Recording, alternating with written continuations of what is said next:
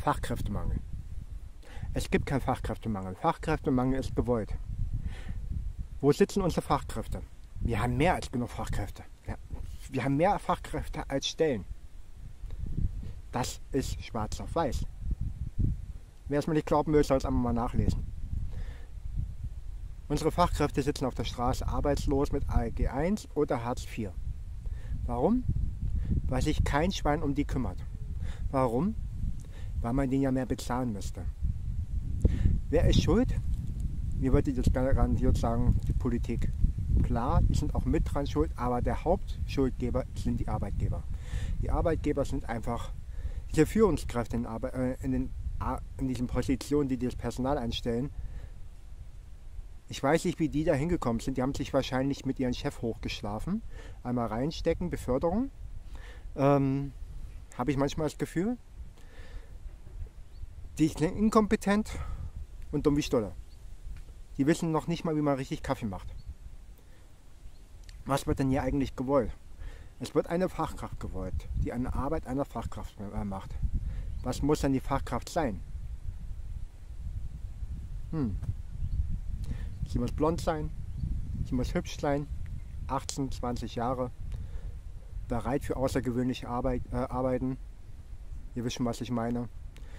Dicke Titten, eventuell 20, 40 Jahre Berufserfahrung, alle Abschlüsse, alle Studien, alles durchgehend. Das sind die perfekten Arbeitnehmer für die Arbeitgeber. Weil, ja, die können zumindest Lohn zahlen. Eine Fachkraft, die weiß, was sie macht, die wird aber ignoriert. Das ist eine Schande für unsere Arbeitgeber. Das ist eine richtige, dermaßen beschissene Schande. Was wird mit unseren Fachkräften gemacht? Ich habe das selber erlebt hier über einen Schulträger.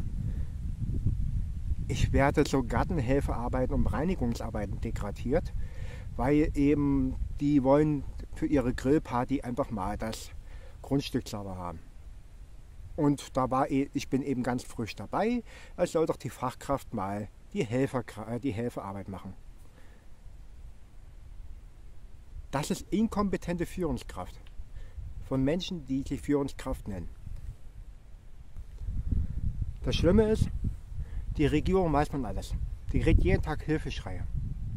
Die kriegt auch Hilfeschreie, dass sie schon welche selbst umgebracht haben, weil sie nicht mehr wissen, wie sie überhaupt mit der Situation klarkommen, weil sie als Fachkraft keine Arbeit finden für ihre Arbeit, obwohl da genug Stellen ausgeschrieben werden. Die Arbeitgeber aber nur, ich sage jetzt mal, Prostituierte einstellen, mit denen sie ihren Spaß haben wollen.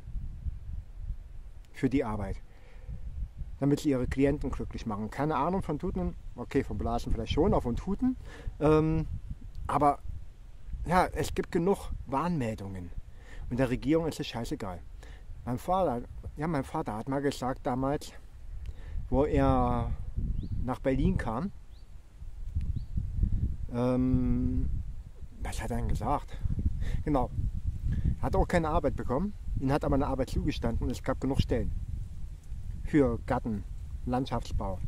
Überall gab es Stellen. Nur die Arbeitgeber haben damals nur über das Arbeitsamt vergeben, weil es war damals so gang und gäbe. Es wurde erst über ABM in eine unbefristete Stelle gegeben. Die ältere Generation weiß, was ich meine. Und da ging mein Vater mit Anzug und Krawatte zum Arbeitsamt. Und ja, was hat er gemacht? Sorry, ich wurde gerade gestört. Was hat er gemacht? Mit Anzug und Krawatte hat man ihn erstmal sofort ganz anders behandelt. Man hat ihn nicht wie so eine Nummer behandelt, sondern wie Mensch auf einmal. Die dachten, da wäre irgendeine so eine Chefposition, die da gerade reinkommt. Und dann wurde ihnen dann gesagt, nein, das ist alles gar nicht möglich, wir haben keine Stelle. Mein Vater hat ihn quasi 4 oder 5 Stellen auf den Tisch geknallt und gesagt, die suchen und sie haben keine Stelle. Wurde wieder abgelehnt, hat er dann nach der Chefposition, nach dem Vorgesetzten gefragt und hat dann ganz klipp und klar gesagt, wissen Sie was, damals war glaube ich noch Schäuble Arbeitsminister. Ich weiß nicht, ich glaube das war Schäuble, so ein Wortsitzwerk als Politiker.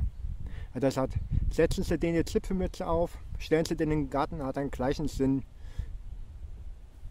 wie alle anderen. Sie können nichts, sie wollen nichts. Ja, da hat sich die Arbeitsamttante sehr angegriffen gefühlt. In ihrer Ehre.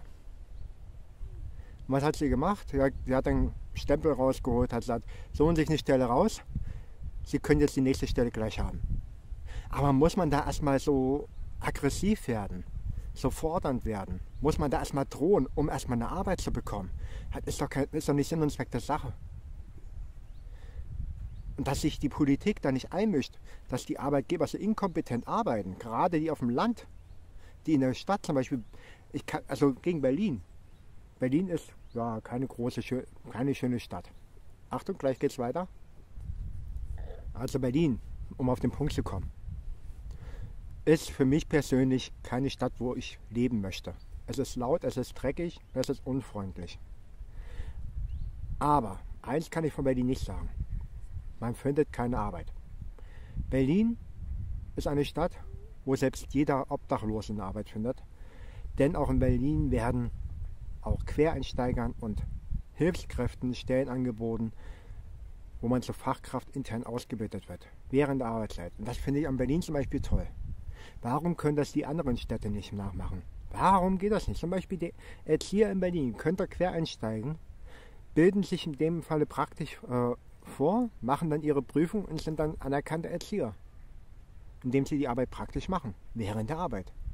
Das ist eine tolle Sache und das ist mit anderen Berufen auch. Und so bildet man Fachkräfte aus, indem man einfach Leute von der Straße holt. Aber Fachkräfte sind unerwünscht in Deutschland. Es wird immer von Fachkräftemangel geredet, aber dabei sind ja die Fachkräfte unerwünscht. Fachkräfte sind eigentlich nur erwünscht, wenn es um Schein nach außen dreht. Zum Beispiel bei Reportagen, bei Journalisten zum Beispiel. Dass sie sagen können, schaut mal, neben mir ist jetzt eine Fachkraft, die hat gerade angefangen. Naja, wahrscheinlich einen Tag später wird sie wieder gekündigt, weil sie war ja bloß für diesen einen Sinn und Zweck eingestellt. Bloß nicht länger beschäftigen, weil kostet ja alles Geld.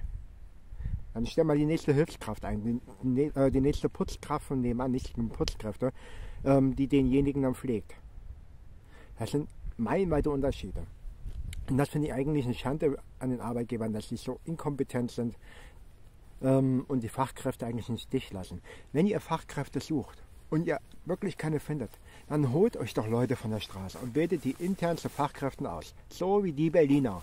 Die machen es vor und es funktioniert bei ihnen. Die können das. In Berlin wird man einmal nicht arbeitslos. Das geht gar nicht. Das geht nur, wenn man arbeitslos sein möchte.